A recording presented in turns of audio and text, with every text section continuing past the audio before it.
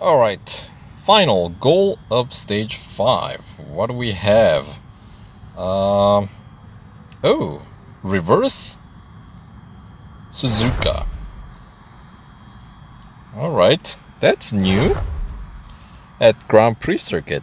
Oh, so we get to race Suzuka Grand Prix in the opposite direction. Well, this should be fun.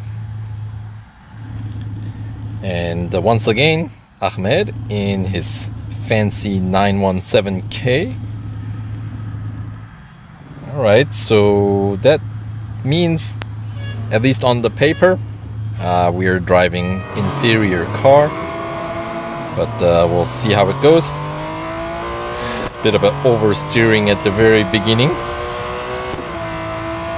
Alright, so of course we come across the chicane pretty early on, and I'll try to stay on track as much as I can. Going in reverse direction, obviously, your braking points are gonna be, I mean, this is like a whole new circuit, right?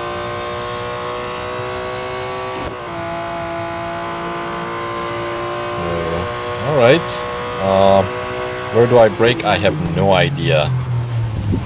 Probably, I'm thinking I braked maybe a little too early there. Anyway.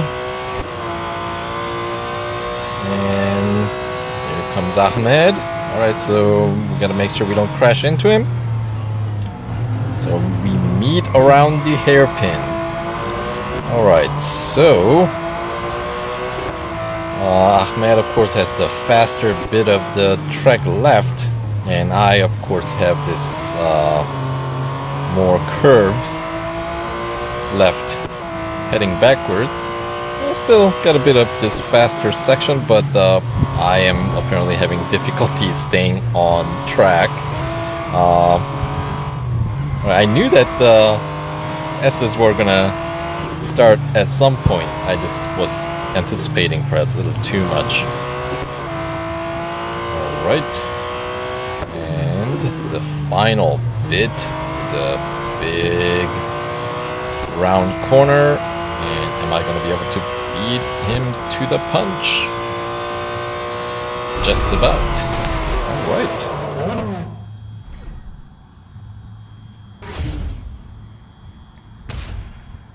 So, minute 52. I don't remember what my time going forward. Have we done anything?